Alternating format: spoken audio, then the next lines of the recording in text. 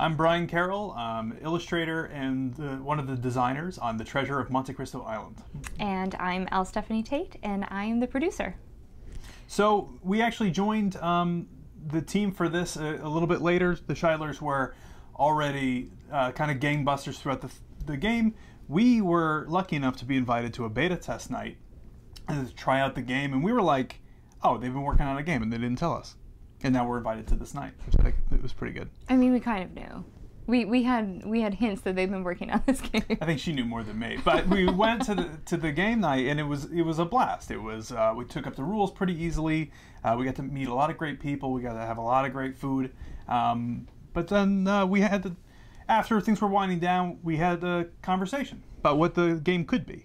Yeah, because the Scheidlers were really good at taking suggestions from everyone who was playing, because they wanted to see if the rules made sense, if the characters made sense.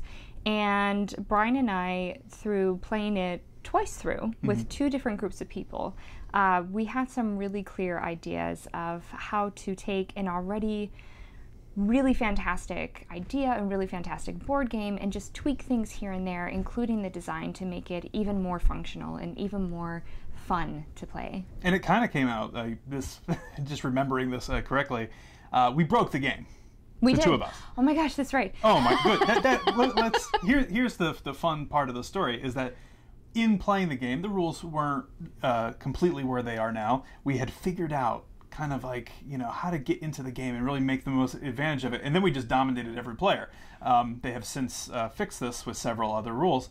Which is probably good. Yeah, but in the conversation talking about how we broke this game kind of led us to, what the game could be even more. Megan Scheidler's a wonderful graphic designer. She had the layout, but she wasn't quite sure about some of the art that was in it. Some of it was temporary art that it was still being developed.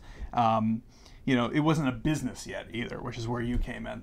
And so we kind of just started talking. We had built a trust over a number of years with the Scheidlers, both by being on their podcast and just being friends and just hanging out or drawing together as me and Megan have. And it just kind of blossomed out of that.